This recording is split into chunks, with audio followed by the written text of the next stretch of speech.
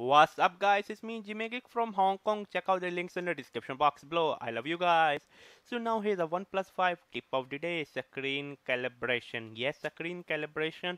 To do that you need to go to the setting, go to the display.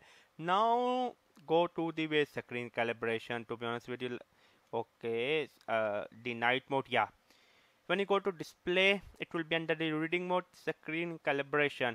So I put into default, but there are four options as you can see: default, sRGB, DCI-P3, custom color. Custom color, you don't have much of the control. I mean, you can go with warm or cold. I mean, I like custom compared to the default. Default seems a little bit like less vivid, but I have absolutely no problem with less vivid picture. So as you can see, a lot of people will love using warm because it look like super saturated. I'm sorry, I have a tongue tie problem. So you can see as here, I mean, compared to the default, okay, I think this one is better for me, but I will still go with default. I don't know why I like default. As you can say, this is default. This is super warm, I mean.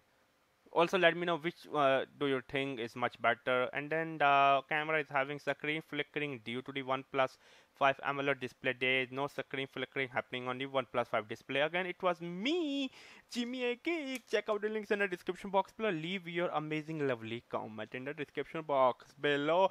Bye.